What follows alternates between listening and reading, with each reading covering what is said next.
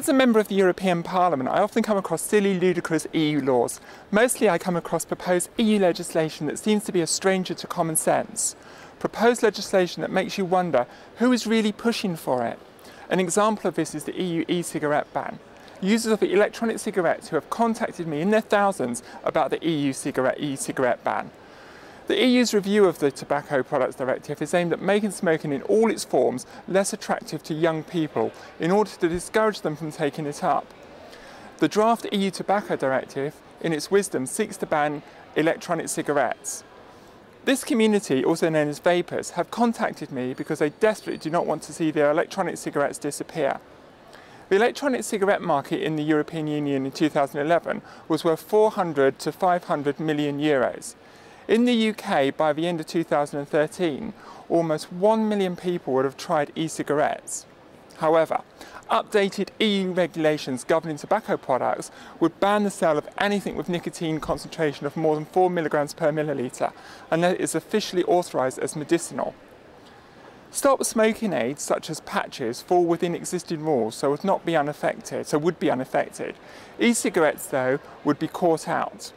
If the measures were agreed, they would need to pass through the long process which new drugs are certified. Processes such as these are extremely expensive and put the commercial viability of e-cigarettes in doubt. If you dig further into this story, you also learn more about the power of lobbying. The nicotine replacement therapy market was worth £117 million turnover in pharmaceuticals in 2011, most given away free to quitters by the NHS. They have a business here to protect. The pharmaceutical companies first got involved in influencing world and European opinion in 1999 with the launch of the World Health Organization. Since then, companies have lobbied in favour of their products, for example, nicotine patches. It is estimated that the pharmaceutical industry spends €40 million on lobbying in the EU annually. Let us take a step back though, because this argument is far simpler than this. If we can for a minute forget about the lobbyist or the pros or cons of e-cigarettes, let us think for a moment who should be the ones deciding on whether the UK consumer can buy these products. Should it be our elected politicians in the UK or here in the European Parliament?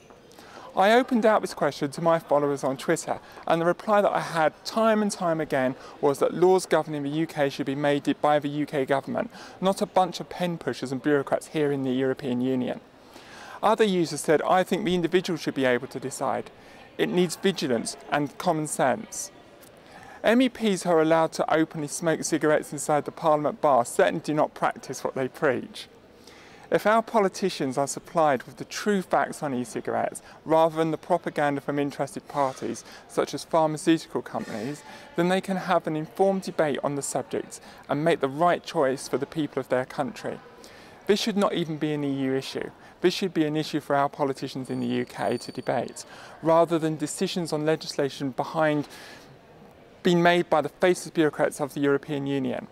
Even worse, we're not even given a say on whether we want to be part of the European Union or not.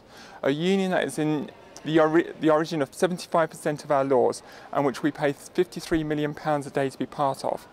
As an MEP for the We Demand a Referendum Now party, I will continue to fight until the UK has given its long overdue referendum on EU membership.